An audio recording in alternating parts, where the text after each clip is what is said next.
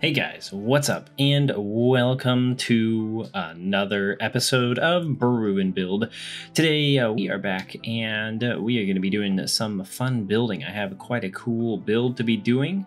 I've been doing some work off camera. Last episode, what we created was this little market down here, and you can see some of the stuff I've worked on, but we can take a look at that in just a sec. Last episode, we created this market area. Thank you for all the nice comments. And I am glad that you guys liked the beds. That was something new that I tried, and I thought it was pretty cool. And I'm glad to see that you guys liked it as well. Really love this area. Really think it turned out great. The tree was great, and it's been very inspiring. Very nice to have like this little area here. So what I've been working on today is setting up the foundations, as I may do a time lapse, I may not, of this bottom portion here.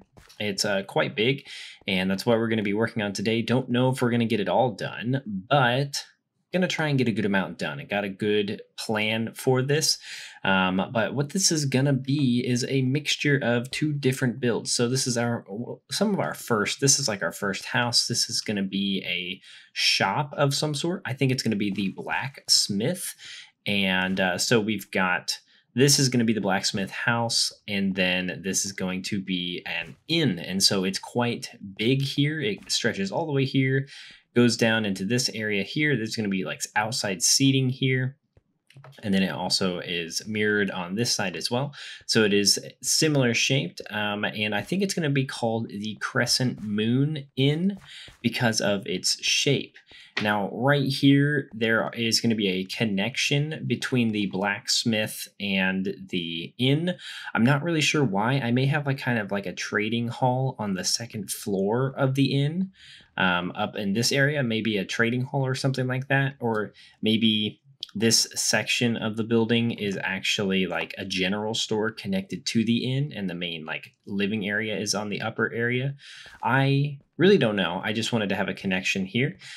So this is going to be a nice wide connecting tunnel that goes between this house and the inn right here. And this is going to go on down here, and the road is going to kind of just open up to right in this little canyon area type of place. This is all going to be cliffs here. And what's going to happen is there's going to be a big blacksmith forge right here. And I think that's going to look very, very cool. Go away, zombie. Go away. No one likes you. And so we're going to have a big blacksmith forge here. Not going to build that today because I want to come up with a cool design. But as you can see, I've been doing some work. So let's go take a look at that real quick right after we sleep. So if we run up this way, what we will have is our little cave walkway here, and then this opens up to this section here. And so what I've decided to do is we'll have the path continue up this way to get to the observatory and the sort of the upper workings of the portal area. But I wanted to have a small area here to do some form of build. I don't know what should go up here. Maybe some form of smaller house type of thing, where maybe smaller base. Because like honestly, this is not huge. I could probably figure out a long version of that, of this type of house to fit right here, fit a couple of them. I do think I'm going to extend this area here out to fit like right down along this cliff and make this a much steeper, basically bring this whole weird shape up to this level.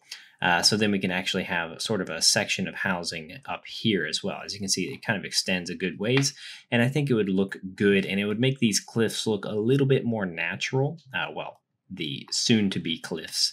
I think it'll make it look a little more natural, and will add a little bit more depth to our city here, because we're going to have the pathway go this way. Now I'm going to probably alter this and make it not flat. I'm going to make it kind of do a little bit of rolling, but then I want to either have it dip down and follow and go through this sort of this area here, maybe have a little house or something up there, a flying house or something like that, where there's like a bridge that connects. A pathway goes up here, a bridge can connect to go across to here with a ladder going up to a flying house. That could be kind of cool. Not really sure. I want to try and keep the natural landscape as close to what it was as possible, or if anything, amplify it to match what we are going for here. But here's a good look at the shape of the inn here. So it's kind of like a little bit of a crescent shape. It's almost like a croissant, if you will. Now the bee farm is going to be moving. I just haven't moved it yet. Didn't feel like moving it. And I don't know. I'm gonna figure out some place to put it. Maybe we'll put it back there or make some sort of apiarist. I think that could be good.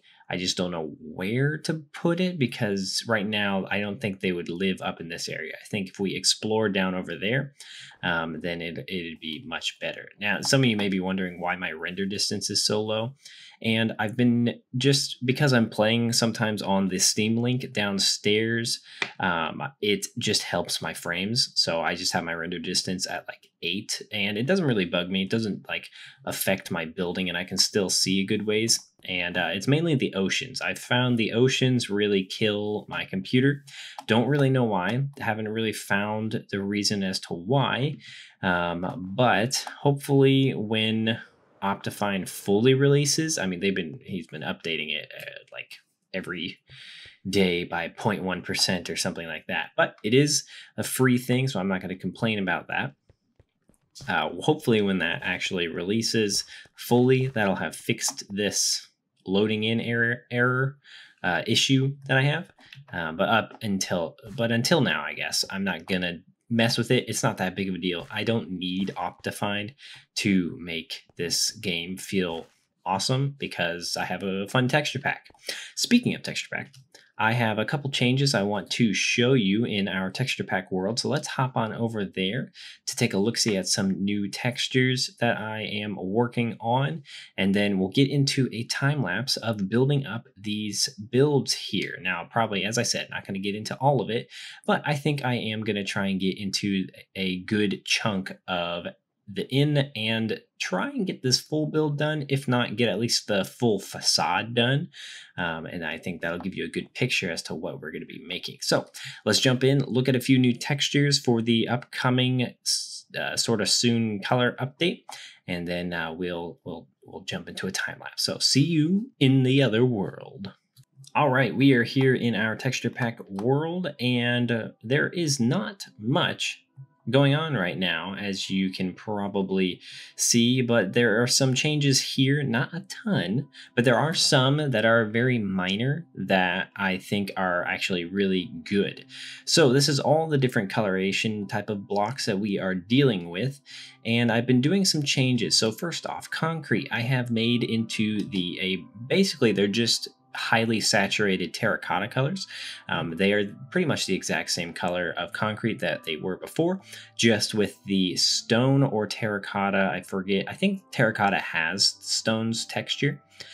So whichever one it is, it has that texturation going on. So it looks more like a colorful stone or stucco or something, and it's not too textured. I didn't want to go overboard on the concrete and make it some crazy thing, but I did want to add a little bit of texture that you could help like blend into things a little bit more, but while maintaining that super bright feeling. So that city of color that we talked about long ago is something that could utilize this and look like it's firmly built, if that makes sense.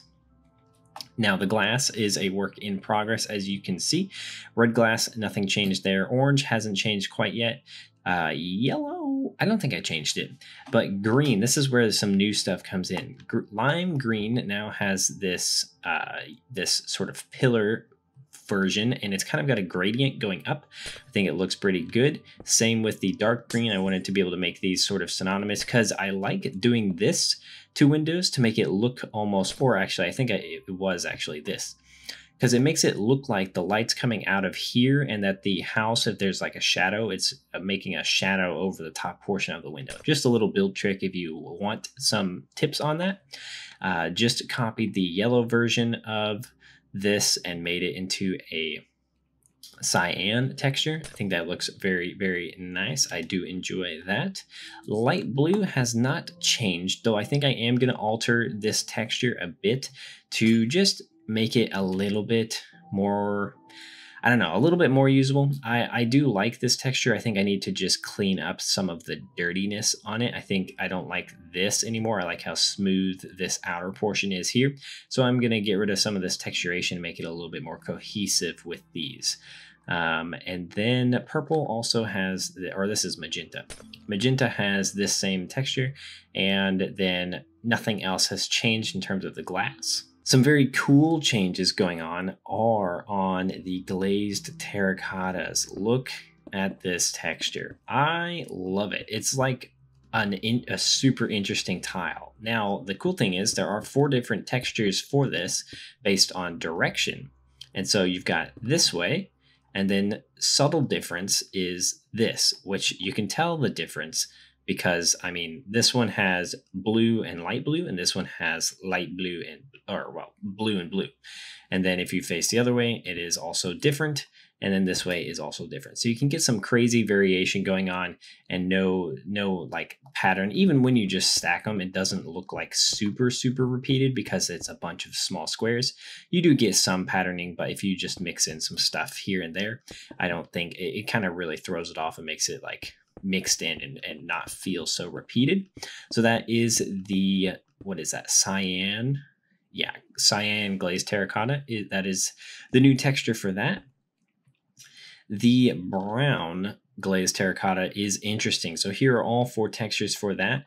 I am trying to maintain the same color palette that the originals have while making them more usable and more in line with how we build.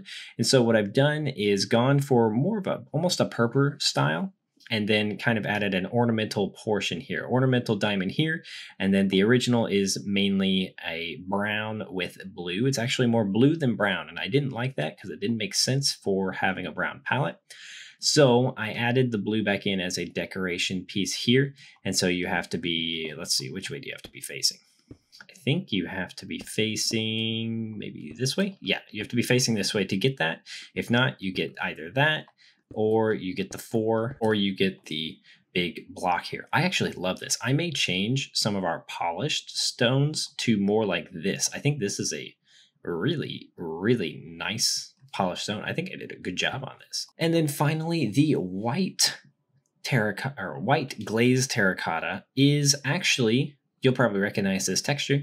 This is the lodestone. I just did some color changes and made it more of a decorational lodestone block that could be used in sort of a pillar or palace type of feel.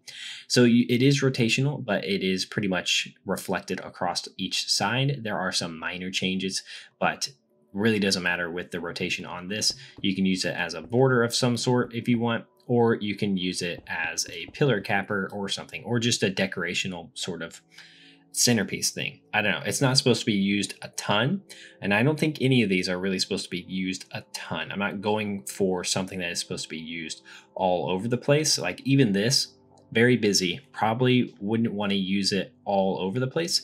I would love mixing it in, but even you can see here, this is what the glazed terracotta can do when it is more brown and can be like mapped together. Even this doesn't stick out too much because it's just a light accent of blue.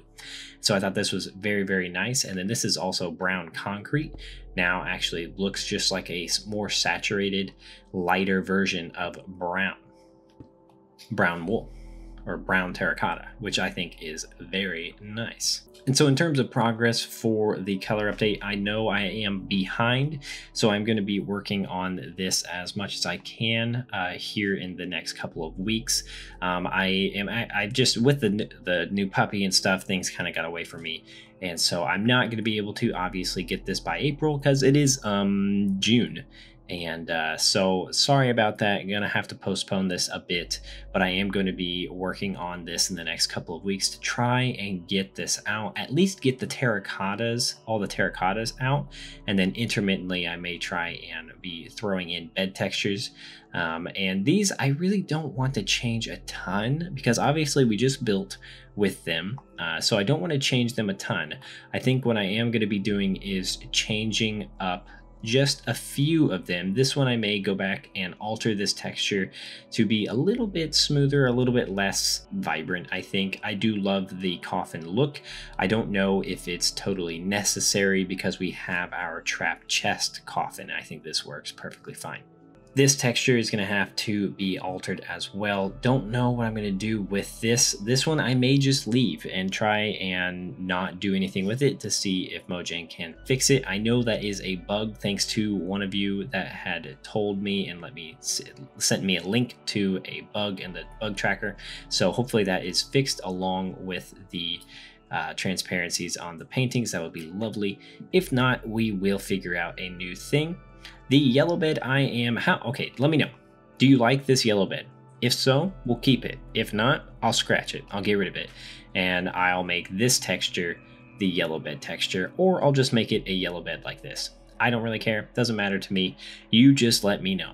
But let's go ahead and get on into a time lapse for us to do some building, because that's why you guys are here.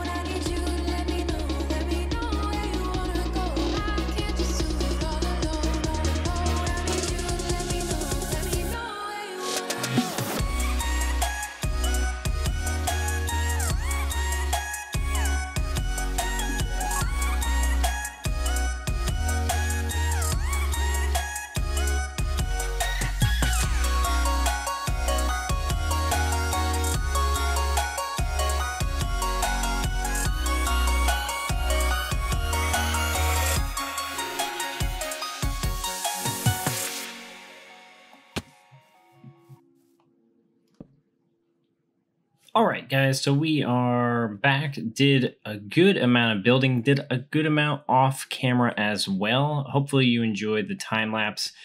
And I do want to say real quickly, sorry this video is late. I know the past couple weeks have been slow on videos, and just want to say sorry about that. It's just been a little difficult to record with the puppy and trying to figure out times that I can go upstairs to record and like him not be a nuisance to Emma, because he has a habit of, for some reason, so she studies in the kitchen normally, and we have a set of bells that hang off of the doorknob for the kitchen that he rings when he wants to go outside. And that's great. He's using them, and it's wonderful.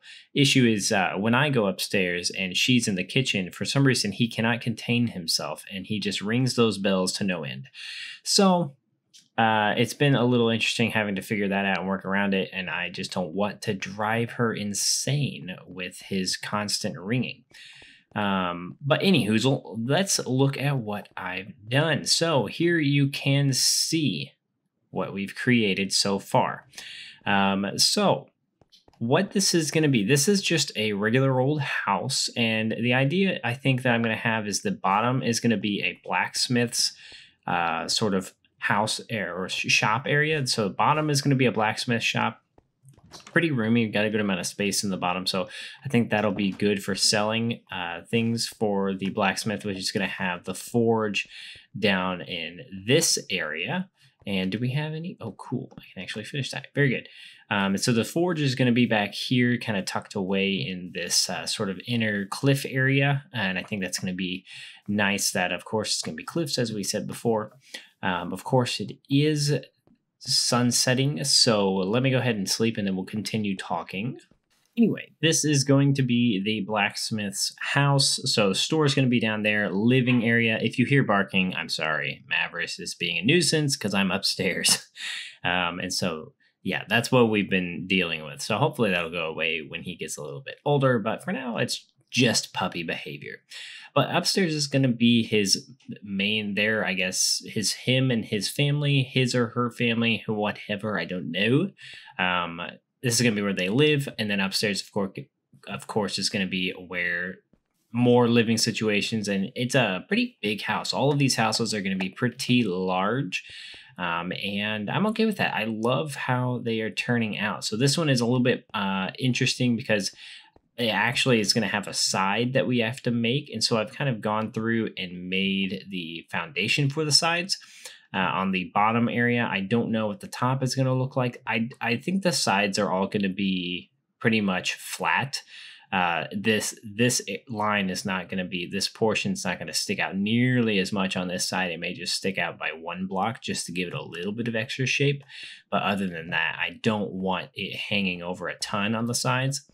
But the front, I mean, it hangs over quite a bit. It goes out 1, 2, 3, 4, 5, 6. It goes out by 6, and the roof goes out by another 2. So, I mean, it's going out there pretty far. And I'm trying to build more on diagonals and really trying to make that just feel incorporated into the build. And I think like that looks pretty natural. I think it looks overall pretty natural. Originally, my design for this, where you see the terracotta, so there's terracotta right there, and this is the yellow concrete. The terracotta was supposed to be bee nests, and then I figured that's probably not a great use of bee nests since we don't have that many. So I went ahead and switched that out for, it may have been concrete I switched out for, but I think it looks good overall. Sandstone up there is a very nice combination. Now comes the gigantic build that you see partway built. So this is what, let's actually get rid of the scaffolding here. And so this is going to be the Crescent Moon Inn, as I think I had said before. It's been actually quite a while since I've recorded. I think it's been almost a week. I've been building, just haven't been recording. But this is going to be the Crescent Moon Inn, and I actually love the color palette that we've kind of gone with here. And so we've got mushroom blocks, which have the inner texture. When you place mushroom blocks against one another, this is the texture that appears, mixed with smooth sandstone. I think that looks really nice. That is our brown concrete, and then wool looks very nice as well. And then that is regular mushroom block. And then there's going to be, of course, plants and stuff up in this area here. There's going to be a little plant here on these smaller planters. And then up there is a mixture of white concrete powder, wool, and the occasional snow block. And I think that looks so nice. Just having the 3 paired up. Oh, I think it looks so good.